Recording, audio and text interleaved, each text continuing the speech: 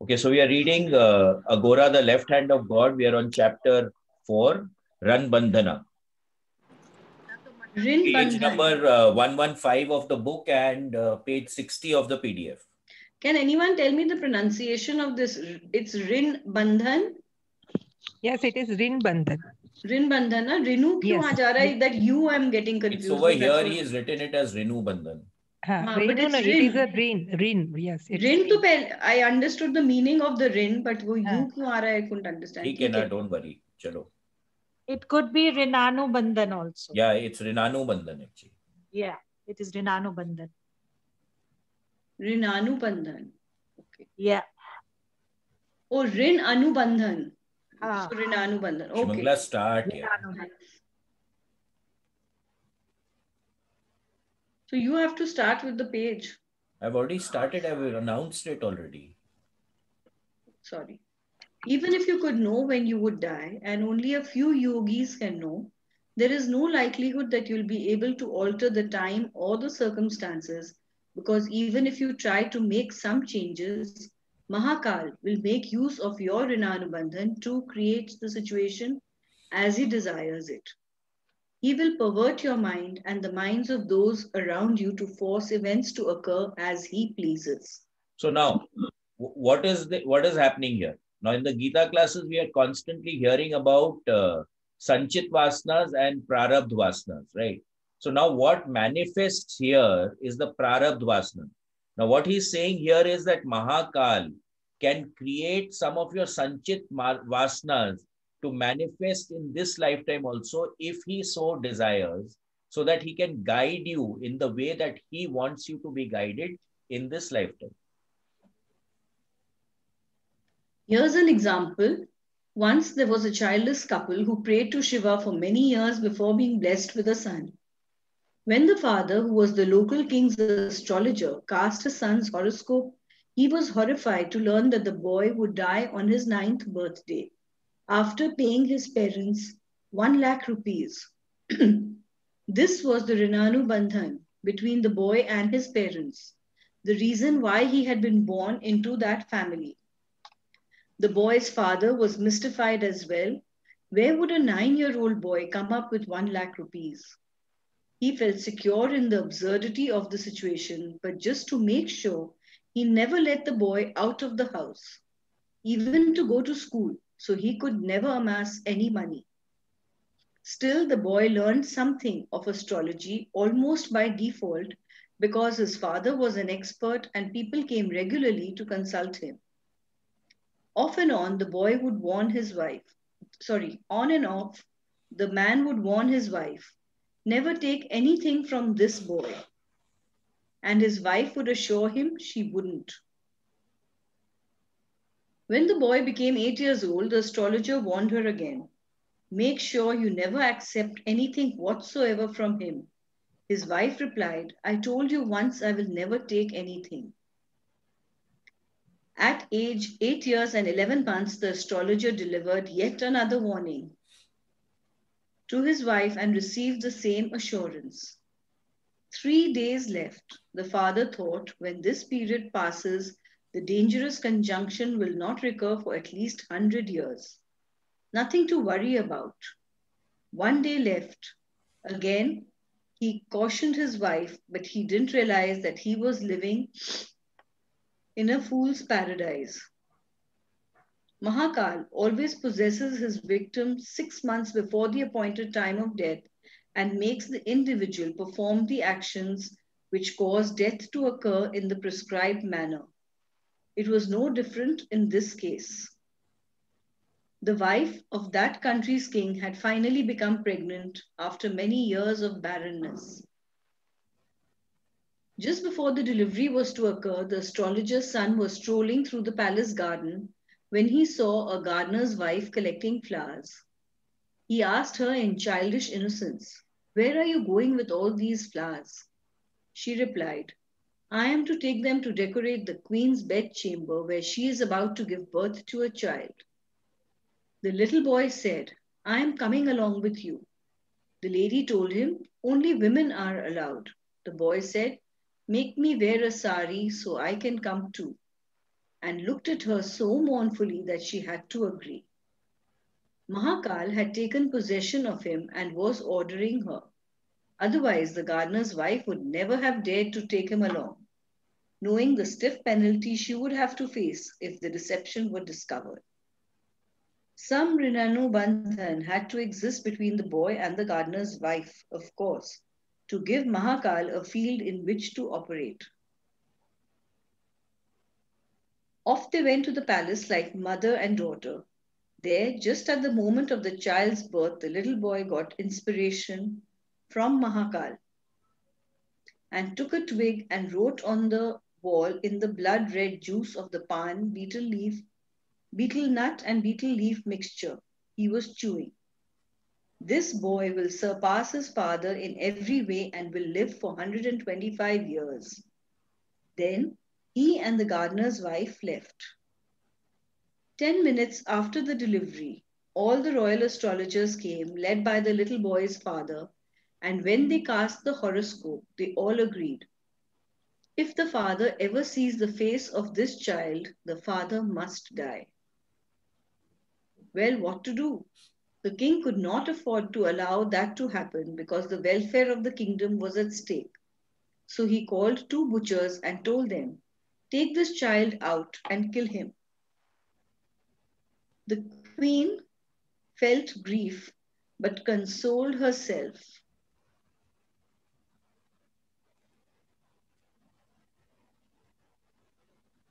with the thought that her husband would continue to live and she could have more children. When the two butchers had taken the baby out into the forest, they said to one another, "What has this child done that he should be murdered on the day he was born?" They could not do the deed, so they left the child under a tree. They killed a deer instead and took its eyes to the king to prove that they had done the job. How could two bloodthirsty butchers become so compassionate? Mahakal, the god of death, and a complex Rinanubandhan connecting the baby, the butchers, and the luckless animal. By now, the king was feeling remorseful, guilty of the murder of an infant and his own son at that, and he was wondering what to do. The remorse? Mahakal's doing. He went to the queen and told her, "I've done a terrible thing." She said, "You? What have you lost?" "I've lost my baby." Suddenly, the king saw the horoscope written on the wall. When he read the words, he was so astonished that he called all his guards and ordered them to find out who had written it. They interrogated everyone who had been there, and when they reached the gardener's wife, she admitted that the chief astrologer's young son had come in disguise and done so. Meanwhile, the boy had gone happily to his home and had had his nice food and was resting, as if he knew what was going to happen next. Suddenly, officers arrived and escorted him to the palace. The king confronted him with the writing on the wall, and the boy boldly told him, "What I have written cannot be wrong. The baby cannot be dead." A 9-year-old boy could never be so confident. Mahakal was speaking. At this, the king called in the two butchers who confessed after a good hiding that they had not killed the infant.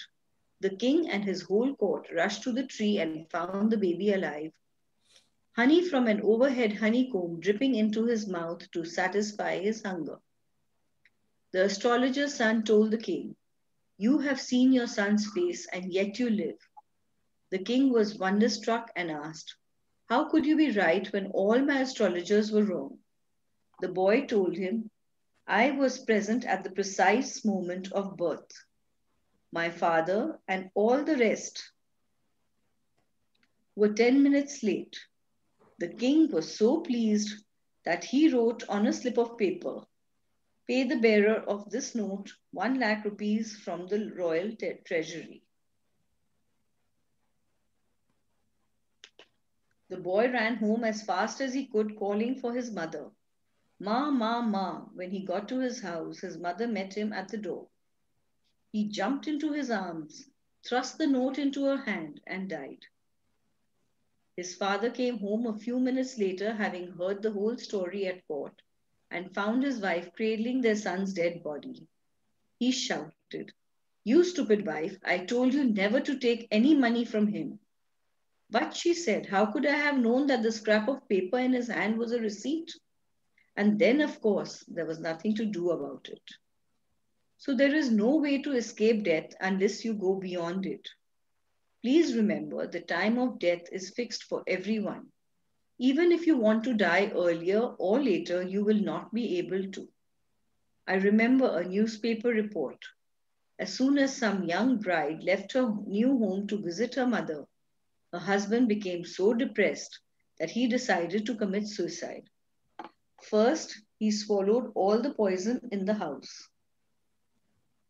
Then he sealed all the doors and windows and turned on the gas. Since he didn't like the smell of gas, he went and bought some cigarettes and returned to the kitchen, where he lit one and bang.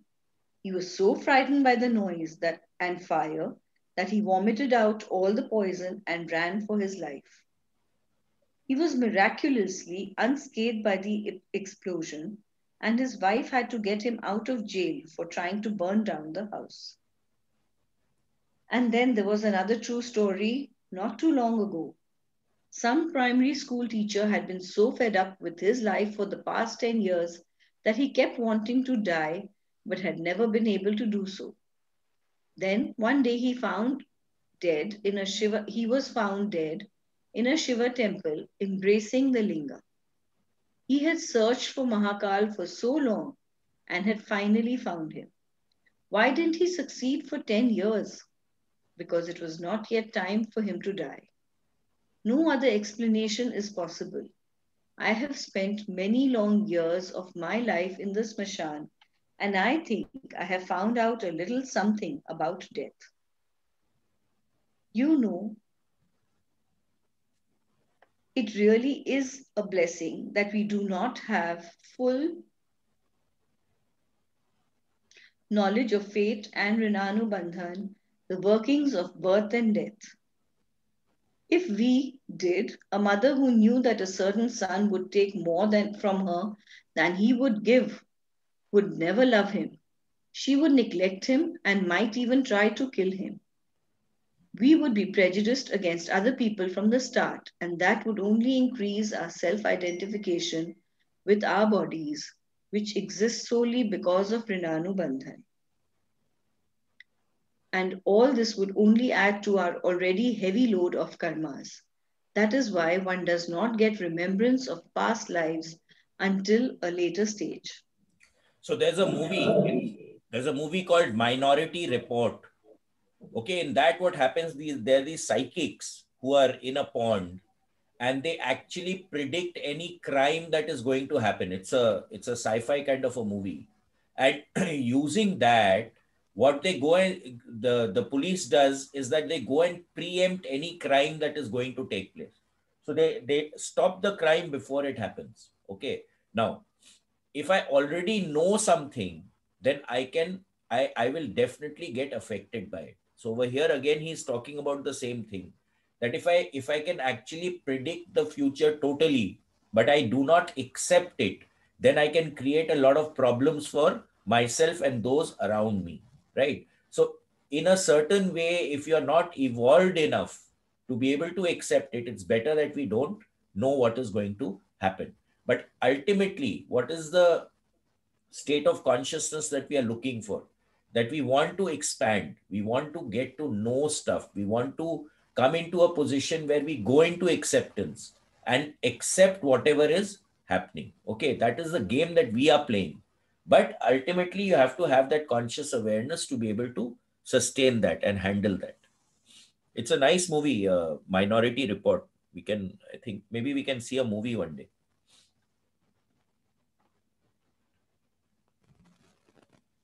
Ranu, I have experienced all this myself, which is why I can talk about it. I lost my first son Ranu in spite of every precaution, and I did not understand what was going on until much later when my Guru Maharaj literally beat it into my head. Ranu was meant to die young. That is all there was to it. I had plenty of warnings, I had my own suspicions, I did all I could, but there was no way to avoid Mahakal. Jean Chandra Suri, the Jain ascetic who forced me to do Shav sadhana for the first time, was also involved in this drama. See how strange are the workings of Rinanubandhan. My wife had had several miscarriages, and I was wondering if she would ever be able to have a child. Once, when she was at her parents' home in Gwalior, Jean Chandra Suri came to me and said, "There is an ethereal being who has been coming to me daily and bothering me. I want to come to the world of mortals and play. Let me come, let me come. I have decided that he should be born into your family."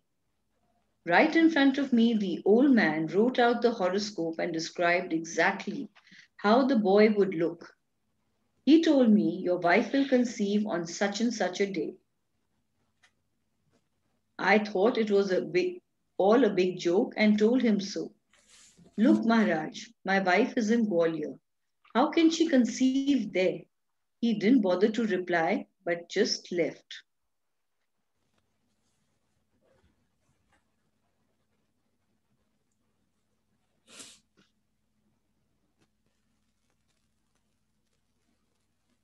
I knew that even in his miserable condition, he still had a few tricks up his sleeves. So I sent a telegram to my wife telling her there was no need for her to return to Bombay. She should continue her vacation with her family indefinitely. But it's not so easy to prevent the unfolding of your destiny. Someone in Gwalior told my wife, "Your husband has just been operated on for his tonsils and he is hiding it from you." She took fright and caught the next train for Bombay. When I met her at the station, I realized that it would all take place as Jean Chandra Suri had predicted. My wife conceived on the specified day. The pregnancy was uneventful and the boy was born at the exact time required by the horoscope the old man had written out. What's more, the baby fit the physical description perfectly. So again, this Chandra Suri, he was a selfish man, but it's not that he did not have knowledge. It's not that he really did not have a ability, right? So he was evolved. That's why the Vimalananda actually continued the relationship with him also. And so I have Jean Chandra Suri to thank both for introducing me to my mother Tara and for giving me a unique son. You know, Jean Chandra Suri's fate was somehow connected with that of Ranu. 3 months before Ranu's death, the old man came to me and said, "Your child is going to make you cry. He'll make you miserable." And 3 months after my son was cremated, the old man passed away himself. One day he was delivering a lecture on the Jain religion in one of their temples, and in the middle of the discourse, he just keeled over dead. What a boy Ranu was. My God, if he had lived, he would have been the best. Sports, studies, you name it.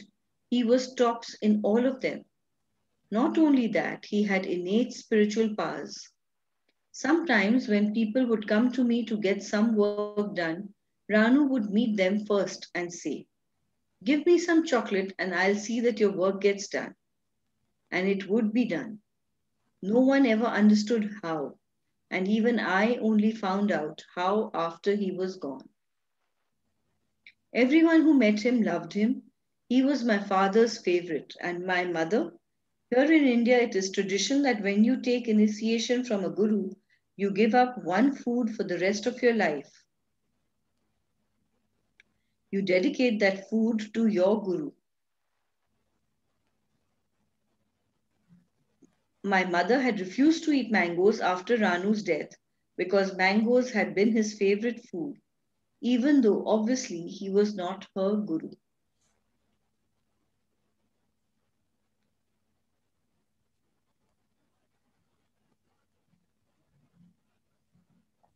And even my gurus loved him. One day, when Ranu was being too mischievous, I raised my hand as if to slap him.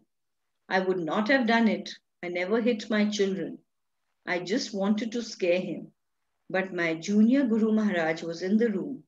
He caught my hand and with real pain in his voice he said, "Haven't you ever looked in his palm and seen how short his lifeline is? Promise me you will never strike him." And of course I did promise it. Actually, I had known from Ranu's horoscope that his life would be in danger early on, and as soon as my second son was born, I looked at his horoscope. I saw that it predicted that he would be the eldest child in the family. This certainly suggested that Ranu had to die. So now what happens is from one person's horoscope, you can get indications about all other people associated with that person. For example, the first house represents that person, the seventh house represents the partner, right? So, if you want to see the horoscope or what the horoscope of the wife is saying, you can turn the horoscope around and make the seventh house the first house, and you'll get a prediction. Likewise, the mother is the fourth house, the father is the 10th house or the ninth house. So, like that, you can turn the horoscope and actually predict about the relatives of the person whose horoscope you're looking at. Okay, so over here, what was he doing? That he saw from his next son's horoscope, the second son's horoscope, that the first son would not be there because he would be the eldest in the family. So I decided to give him the happiest childhood I could. When he was wild and naughty, I would tell him just to punish him a little bit. If you don't behave, your papa will go to where Gopala lives, meaning that I would die. But Ranu would always tell me, "No, papa, I will be going before you do." He knew. Well, Ranu died at age 9. As the time approached, my senior Guru Maharaj decided to visit Bombay.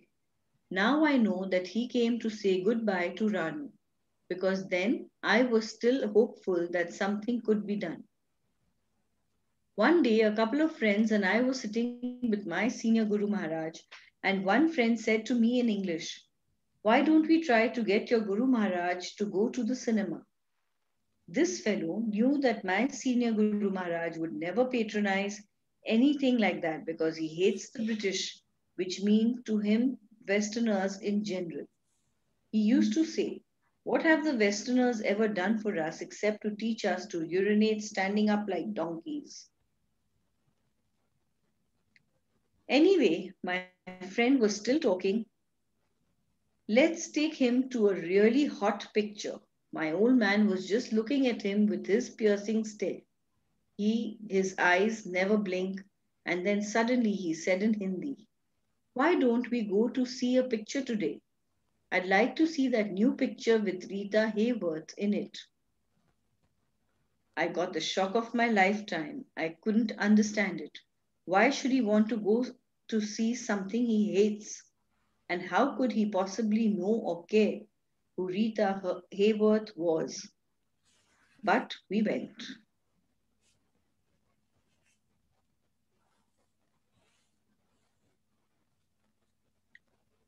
And during the picture, my senior Guru Maharaj didn't even look at the screen. He sat with his head on his chest, covered by his arms, with his elbows together at the waist.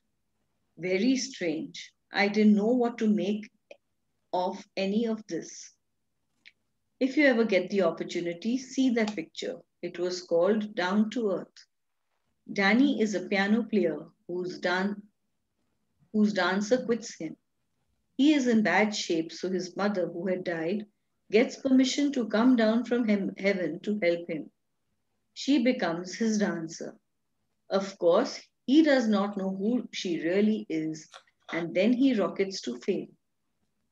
They are doing very well together when the first dancer Danny had employed comes back and asks to be rehired. Although his mother tells him, "But Danny, I only want to help you," he sends her away and rehires the first dancer and straightaway plummets.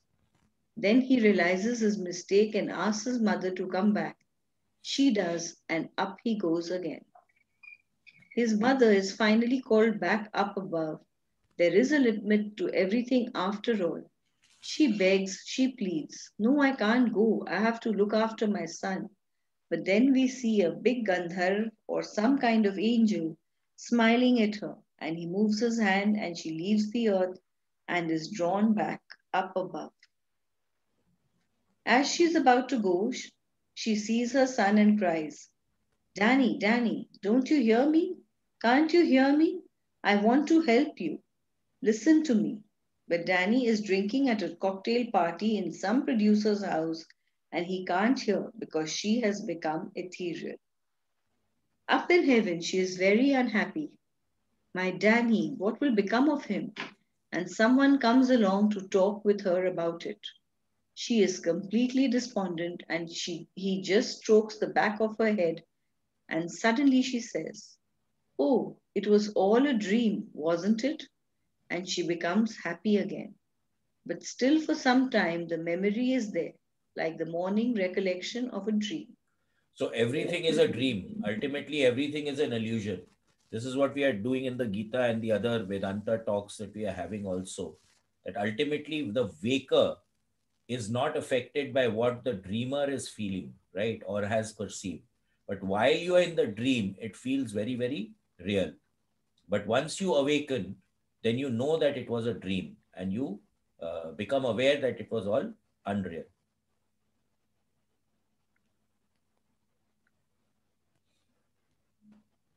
After the picture was over, my senior Guru Maharaj asked us, Did you understand? I said no, because I couldn't understand. My old man left Bombay and sometime later, Ranu died. About 2 months thereafter, he returned to Bombay and asked me, Now, did you understand that film?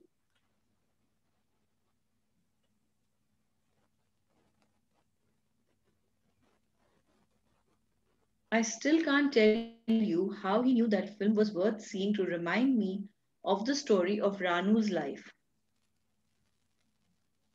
Look how Mahakal works. I had gone out of Bombay to Mathroli near Surat in the Konkan for a short while with a certain sadhu, my wife's own guru.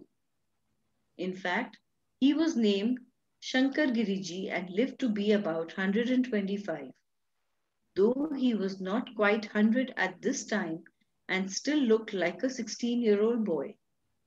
And I told my wife in no uncertain terms not to have Ranu operated on for his tonsils while I was away, but she ignored my advice and did it anyway. I had a peculiar feeling that something terrible was going to happen. Then, when I learned of the operation, I told her specifically that if she let him go to school while I was gone, that it would be the end of him. Well, she didn't listen to me. She, or rather Mahakal, sent him to school and he developed polio. He was sick only 4 days. So again, many times what happens is that someone evolved is telling you to do something, but because of your jiddipana, okay, you will not listen. And that's where the problem starts happening. So we have to know who to listen to, who not to listen to, where to apply our free will and where not to apply our free will. While I was sitting out in the jungle, I started seeing something funny. I saw that Ranu was dying. I told Shankar Giriji that I had to go back to Bombay, but he said, Don't be stupid. It's all your imagination. Don't go back. I waited there for some more time and then I saw the same thing again. This time I forced Shankar Giriji to come back with me to Bombay. By the time I got back, it was almost too late. I quickly put a Gori Baba stick under the mattress and laid my boy on the bed on top of it. So again, when you are in these altered states, okay, like he's always in the altered state, you'll get inputs, you'll get the intuition. And the more you act on the intuition, this is what we keep saying in the excursion also, you get the intuition. But at times we do not know that it's an intuition, and because of free will, we cut it off. But the more we are open to these intuitions and the more we act on them, the more powerfully they will keep coming back into our lives. And that is what we are here for, to open our awareness, to become more conscious as to what the universe is telling us. And and it's a very subtle thing, it's a learned thing, you start getting a feel for it. But the ego has to be kept on the side for this intuitive ability to start coming in.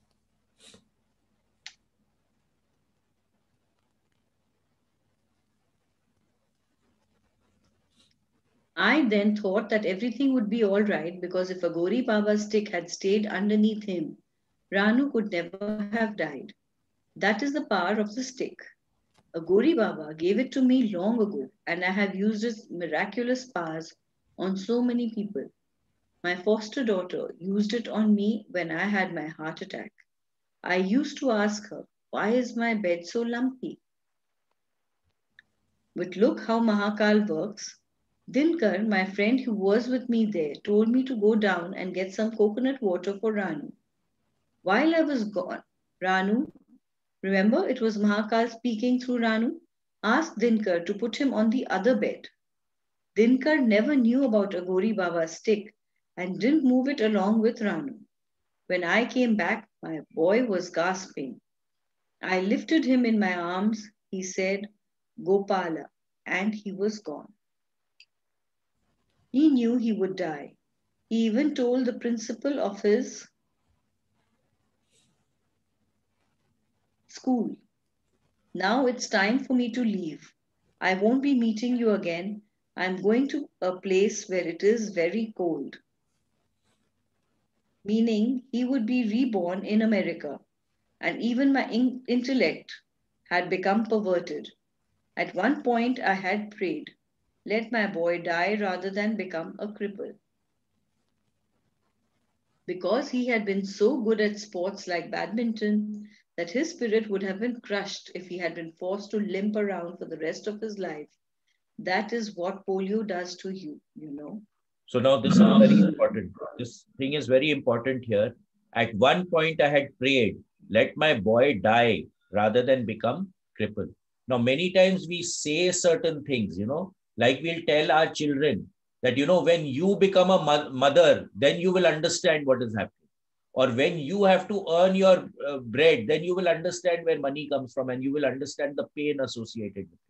Now, when a parent says that, he is putting a curse on the child, right? So we have to be very consciously aware of what we are telling our children also. So this becomes very important because, see, again, we live in a thought responsive universe. We may not realize it, but whatever we are saying has the probability of manifesting. So being aware of what we are thinking and what we are saying becomes extremely important. In any case, after my Ranu died, I went mad. My position was pitiable. I actually had to borrow money to burn him. For 6 months, I sat in the smashan with one small bone and some ash which I had retrieved from his funeral pyre. I was trying to revive him in the same body. Eventually, someone promised me that he would come back to me after being born to different parents, carrying certain signs on his body so that I could recognize him. So now this is also very possible. Okay, the Buddhists have this principle that they know, they figure out where the Dalai Lama is going to be born. Okay, so there are two people, they jiggle between the two of them. There was this book, the Dalai Lama's cat. In that, it's very clearly mentioned, I think, that the next person figures out where the Dalai Lama is born, and when the Dalai Lama is born, he figures out where the other person is born. These things are also very well depicted in this book by Lobson Lamba. The Third Eye was his best book, and then he wrote about 20 odd other books. But all this is explained in that very interesting process where they put the child. They go and locate the child, and then all the stuff that was used by the previous Dalai Lama is put in front of the child with other stuff, and whether the child goes and picks up the stuff that was used by the Dalai Lama. Okay, so similarly, the signs and the like the cuts or the birthmarks, etc., also can be carried forward in the person who's coming into the next body. I refused to meet my junior Guru Maharaj for 4 years after my son's death. When I finally did go to visit him, I gave him such a barrage of curses that he had no option but to sit and listen to me for 2 hours. I used all the foul language I knew, and in addition, I was telling him things like, "You are a sadhu, so you never had any children. What can you know of the grief of a father who loses his son?" He listened to me patiently until I was through and then said quietly, "Vah, Babuji, vah. Now I know how strong is the love of human beings. If you really loved your son so much, how is it that you are still alive after his death? Why didn't you die of shock at the moment of his death or throw yourself on the funeral pyre with him? You are eating and drinking as if nothing had happened. You are going to the races and enjoying your life. So I understand that this was not real love, but only Rinanu Bandhan, just a debt which had to be paid." So this happens to many people, right? And many times the one spouse dies and the other one will also go away at the same time. I was ashamed because I knew that what he said was the truth. Then he told me, "Come here." And he pressed a certain nerve on the back of my head, and suddenly I understood the Rinanu Bandhan between me and my son and why he had to die. Guru Maharaj told me, "There is no need for you to cry.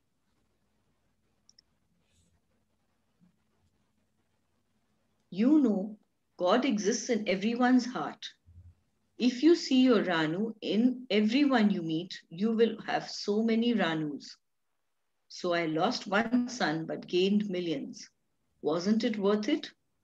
And later I realized that by continuing to live, I had been able to do some things for Ranu which benefited him immensely. I saw to it that he underwent thousands of births during the 4 years between his death and his reincarnation in human form. Thousands of births in which millions of karmas were wiped out. And in so many of those births, he was sacrificed. It is not necessary for the spirit to enter the womb and actually grow with the fetus. It is sufficient if the spirit enters the animal just a few minutes or hours or days before the sacrifice occurs. And the nice thing about it is that once you are sacrificed in one womb, you never have to take rebirth in that womb again. Never. So what happens? This is the concept of walk-in, right? It is said that when the baby is in the womb of the mother, the entity which is going to be present in that baby comes and goes. It's not present all the time. Many times the one who was actually coming into the womb decides, I don't want to come in, and the other person will come in. So over here, what he's saying is that he used to put the spirit of Ranu into a baby which was going to be born, and an animal baby. And then when the baby was sacrificed, he again transcended and went up. So a lot of the karma or the sanchit vasanas of Ranu, he was able to eliminate by this process. Niket, I have a question. Yeah. What is Rananu Bandhan? It's debt. It's karmic debt. Karmic debt. Okay. I can predict one characteristic of my son's personality in his new body, wherever he may be. He will never want to injure any animals, and there will be some species of animals of which he will be so fond that he will never be able to endure it if he sees them in pain, all because he has been sacrificed in those forms. When you see a dead animal on the road and a shiver suddenly and involuntarily goes up your spine, somewhere in some previous birth, you must have endured something like that. Perhaps it was not a car. You might have been crushed by anything, even an elephant or a boulder. But subconsciously, the agony is still present. You remember the past experience and shiver uncontrollably. So everything is recorded. Okay. When we are doing biofield tuning, we can actually, at the edge of the field, we can actually come up across what happened during your birth time. What was the position of your mother? Was she under stress? Was there a financial issue? Everything can come out when we are tuning in just at the membrane level. And of course, there's nothing stopping us from going back, although we don't go back, but you can actually go into the previous birth also if you just go a little back from where the membrane point is. I haven't experimented with it, but I'm sure that it can happen. If it can happen for this life, why can't it happen for the other life? So everything is recorded, whether we like it or not. Okay.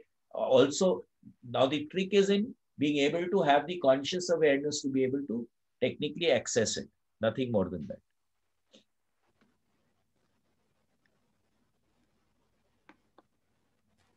And once you develop yourself spiritually, you feel not only your own pain, but you empathize with the pain of the being who is suffering.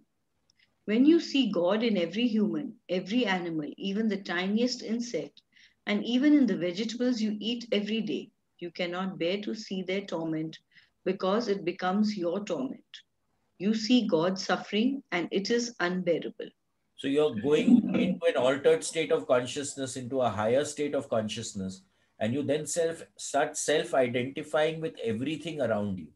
Okay, so if any the other person's suffering becomes your suffering. This is what he's explaining here. Whenever I drive past a certain mutton shop near Pune, I see rows of goat carcasses and I feel pity for the goats who were slaughtered merely to please someone's tongue. One day I got so wild that I said to myself, I'll see to it that everyone in this city is burned alive, just to make up for the sufferings of the little kid goats who are tethered near the carcasses. Animals can smell imminent slaughter and they fear death like any other living being. How cruel it is to force baby goats to spend 24 hours with the dead bodies of their own kind, knowing all the while that in the morning they too will end up on the meat hooks. So animals can actually feel it and they know it, right? And whenever they know it, the toxins, the fear toxins are automatically secreted in the body of the animals. So that's why now there are some slaughterhouses which take a lot of care before slaughtering the animal, and they do it with compassion, which becomes important. If we saw that movie Avatar, in that when they are attacking or killing any of the animal, she actually prays to the animal. Once the arrow is shot and the animal is nearly going to die, they say a prayer on the animal before they consume the meat. So that becomes very important. You know, with what state of mind, what state of consciousness are you doing the killing becomes extremely important. I was so wild that day that I was ready to invoke any spirit just to finish off everyone in the town and teach them a good lesson in sensitivity. Suddenly, some ethereal being sneered at me. You fool! Who are you to pity them? At least they know when they are going to die. Their suffering is limited to a day. But you have no idea when you are going to die or how much you will have to suffer. Who deserves pity, they or you? And then I had to keep quiet because every word was true. Let me assure you, though, that it is better not to know when you are going to die unless you are an advanced yogi, and sometimes not even then. If I had not known Ranu was going to die, I would still have felt the hurt at his death, no doubt. But how much more did I feel it when I knew it all beforehand and could do absolutely nothing about it? It is a real blessing from nature that we are born. We forget our Rinanu bandhans. Otherwise, most people would not be able to endure the misery of existence. Only those who need to know are finally permitted to know so that they can go beyond Rinanu Bandhan. And for those few who do know, there is nothing more relieving than the grip of Mahakal, the grip which signals that soon they will be free of the responsibility of remaining alive, swimming in the shark filled ocean of the material world. So again, it's a matter of expanding consciousness. And again, it's not easy to know when you're going to die, right? You can get really scared. So you have to have a very, very evolved state of consciousness to be able to know stuff and still be okay with it. Author's postscripts. Ranu's story exemplifies Vimlanand's whole teaching about Rinanu Bandhan, a true tale of how a being takes birth, plays about, pays off debts, and departs, once those debts have been paid. The story of Ranu would not be complete, however, without appending the story of Vimlanand's father to it. Since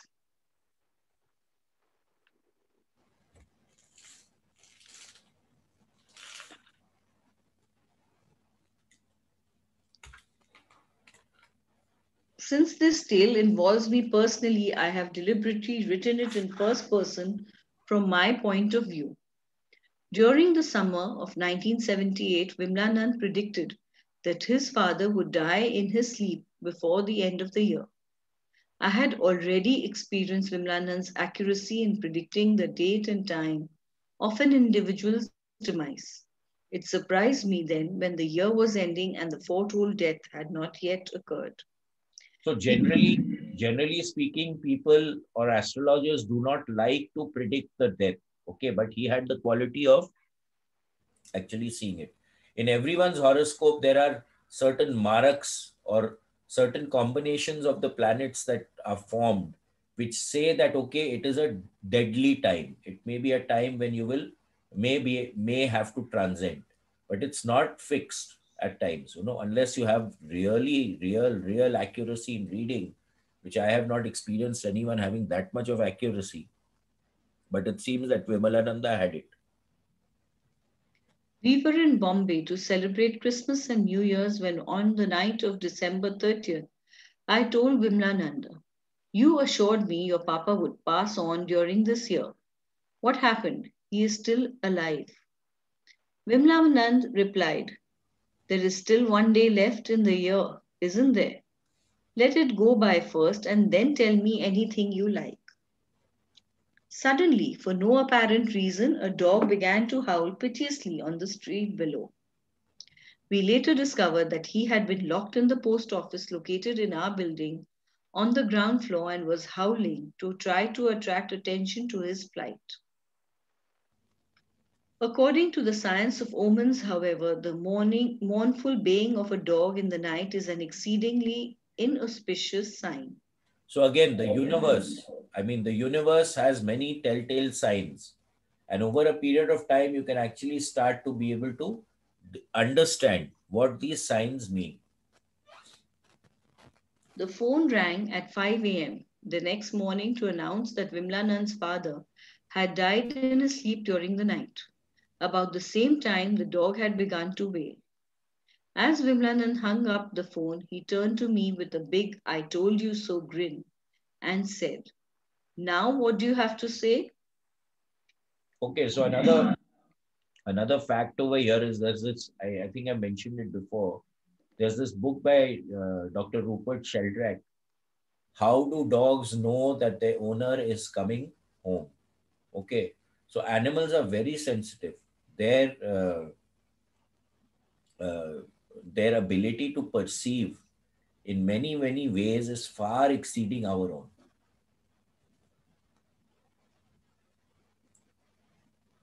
As we entered the old man's room to pay our last respects, Vimlanand sighed contentedly and whispered to me, "Look at that face."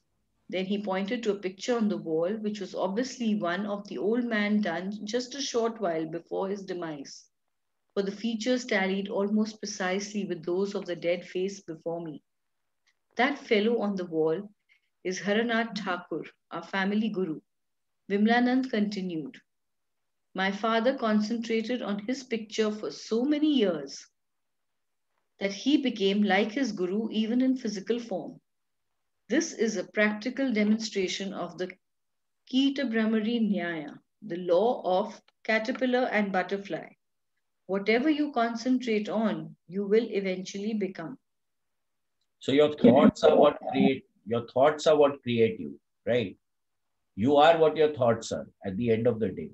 So if you're concentrating and thinking of someone, slow and steady, you will start behaving, you will start uh, becoming that person. This is what NLP also talks about, neuro linguistic programming. Suppose you want to be successful in a certain career or a certain activity. So, what NLPers will say is that you find out what exactly that person who was successful has been doing, and then you mirror what that person is doing so that you can become successful. Now, my idea is slightly different because if you're going to be mirroring another person, then what is your essence? Where will your essence go? And you can never perfectly mirror another person. So there is a challenge in this mirroring, but ultimately, what is there? That if you're focusing or concentrating on one person, you will become like that person. That is why even husband and wife, after a certain point in time, they really start looking like each other also. Actually, there's a better reason for this, he mused on. In 1927, my father came down with meningitis and died. Yes, he died. I can show you death certificates signed by 3 different doctors. We received a message from Haranath immediately. Don't remove the body for 12 hours after death. All our relatives said, don't be stupid, he's dead now. Let's cremate him. But my mother had implicit faith in her guru, and she was adamant. After 6 hours, the corpse sat up. He lived for another 51 years. So, as I was saying before, it normally takes 24 hours for the energy or that spirit to really disconnect totally from the body. And till that energy is there, the spirit can come back. That's why the bodies were kept in state in many religions. Okay. You can also have a walk in at that time. Now, the spirit which was occupying that body has left, but now another spirit says that, okay, this body is still workable for me. I will come into the body and use the body. Okay, so this is what happened over here. Either his energy came back or he became a different person. Many times this happens when people have NDEs, near death experiences. And after that experience, the characteristics of the person also can undergo a serious change. Okay, so he died, he flatlined, but then he came back.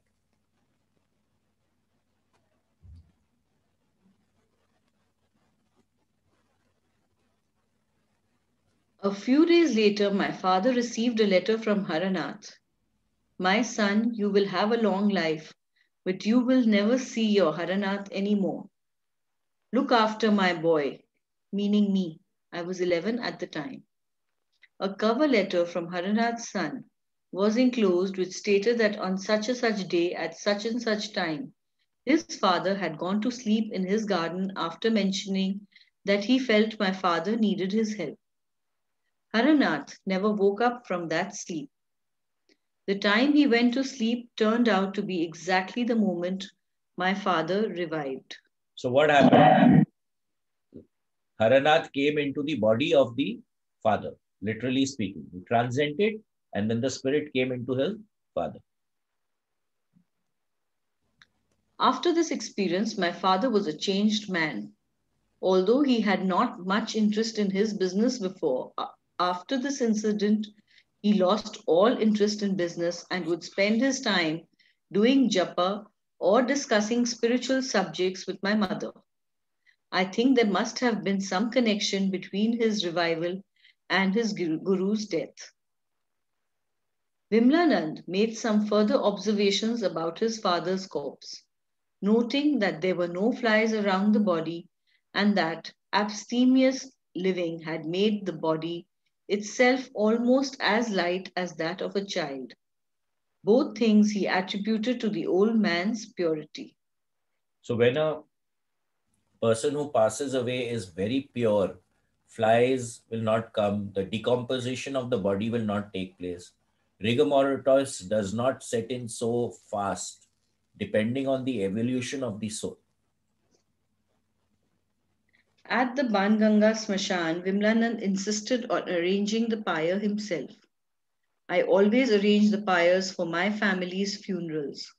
It's my job. The Smashan is my home. I think I should know best how it is to be done. After igniting the pyre, Vimlanand called me over and he and I made offerings of clarified butter into it as if we were worshipping a sacrificial fire, according to the traditional ritual. No one dared stop us, though there was visible agitation in the audience at the scandal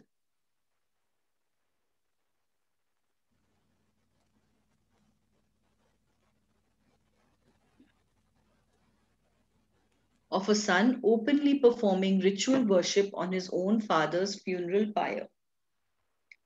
Later, as we sat quietly smoking and watching the pyre burn, I mentioned this to Vimlanand. He laughed a hearty laugh and said, "What does my family know about me? I have never shirked from doing anything I felt I needed to do. I don't know why it is, but I will do most anything just for the experience of it. I'll do it once or twice just so I know.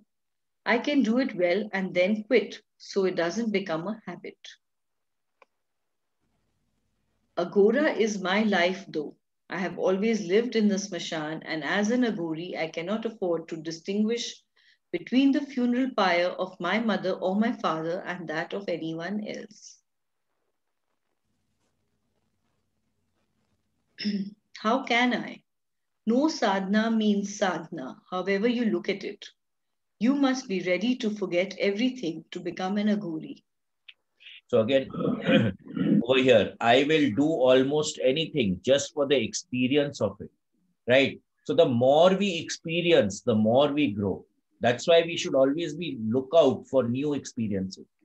Again, I've mentioned this before, but many times we'll ask this question in the excursion workshops and the other workshops. When was the last time you did something new? And I see blank faces all the time because people are doing the same routine thing all the time. They're not willing to take the leap of faith to go and do something new. Okay. And now when you become an Aghora, what are you doing? You're disconnecting from the material world. You are connecting with the spiritual world. So everything is the same to you, whether it is your mother's prayer or your father's prayer. It doesn't mean that you're not going to do your duty, whatever your duty is, but then you will not leave an opportunity also. I had the same idea at my mother's funeral. In fact, I asked my friend, "Shall I perform a little sadhana here? It will give us great material benefits." But they turned me down. He fell silent. For a couple of hours, we chatted intermittently, apart from voices, only the hiss of the dying fire's flames, the cawing of a few raucous purple and black jungle crows, and the splash of ocean breakers just beyond the retaining wall disturbed the stillness of the smashan. Eventually, Vimlanand said jauntily, "Let's go see if the old man has turned to ash yet." On inspection, only a few bone slivers remained among the piles of ash. After collecting some of these splinters for later rituals, we walked back to the car to drive home. A broad smile illumined his face as Vimlanand told me, "Tonight we'll celebrate New Year's Eve with champagne. I feel I really have some reason to celebrate. My father had succeeded at his sadhana and had a fine death. As we head into the new year, he has got a good head start into a new life, a life those of us who live in the smashan know very, very well."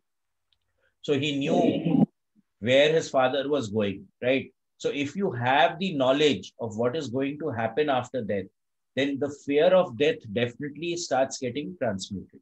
You're not scared of so much of death anymore. Should we stop here? Yeah, naturally we'll stop.